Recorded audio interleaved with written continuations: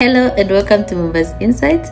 Today we're just basically going to talk about condoms. Why? Because we are commemorating a very special day, and this day is called the International Condoms Day. So why has this day been created? It is there for us to increase awareness on practicing safe sex. Why is it important for us to practice safe sex? It helps us to prevent ourselves from having unintended pregnancies for the ladies, and also from contracting sexually transmitted diseases for both men and women. Sometimes people have been asking who is supposed to carry a condom between a man and a woman. I personally feel anyone should be free to carry a condom. Why do I say so? Because each one wants to protect his or her own life.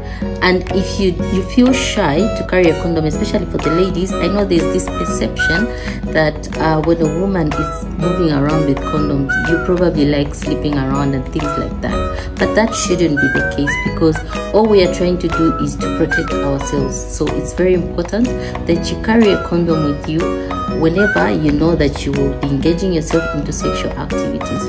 This is simply to protect yourself. Remember to always stay safe. Have a lovely International Condom Day. Thank you.